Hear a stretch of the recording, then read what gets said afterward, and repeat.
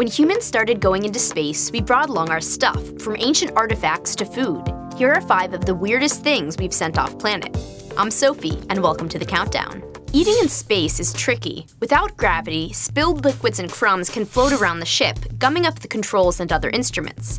So early batches of space food were freeze-dried or packed into tubes or coated with fats. In 1965, faced with these less than appetizing food options, astronaut John Young smuggled an unauthorized object aboard his 3-day Gemini mission, a corned beef sandwich from his favorite deli. Unfortunately, the sandwich produced a lot of crumbs, and Young had to put it away after just 1 bite.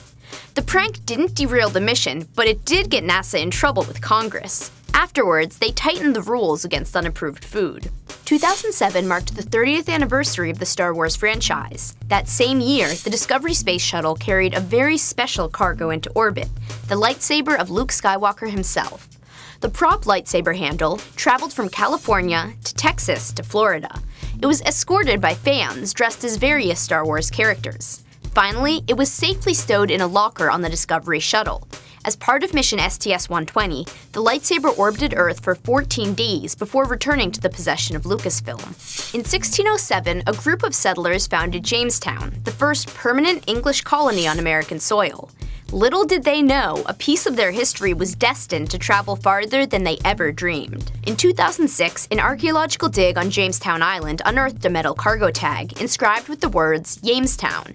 A year later, 400 years after the settlement was established, this memento flew all the way to the International Space Station and back as part of mission STS-117.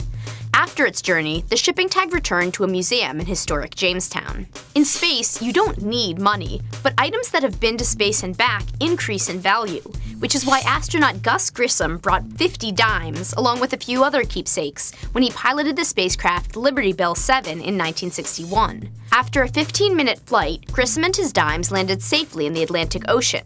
But that's when a hatch blew off and the Liberty Bell began to flood.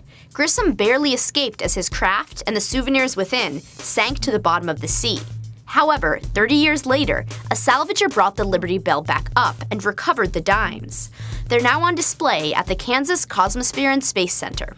The game of golf first traveled off the planet in 1971. That's when the Apollo 14 mission landed on the moon, carrying 3 astronauts, a golf club, and some golf balls. After finishing the science portion of the mission, Commander Alan Shepard had a bit of fun. He hit 1 golf ball into a crater, and he sent a second ball soaring for what Shepard described as miles and miles and miles. Recently, physicist Ethan Siegel tested Shepard's claim. He calculated that on the moon, you could hit a golf ball for 2.5 miles, and that it would stay airborne for 70 seconds. I'm Sophie Bushwick, and that's your countdown. And it's also my final countdown. Thank you so much for watching, but I've got a new job, so I'll have to be signing off. In 3, 2, 1…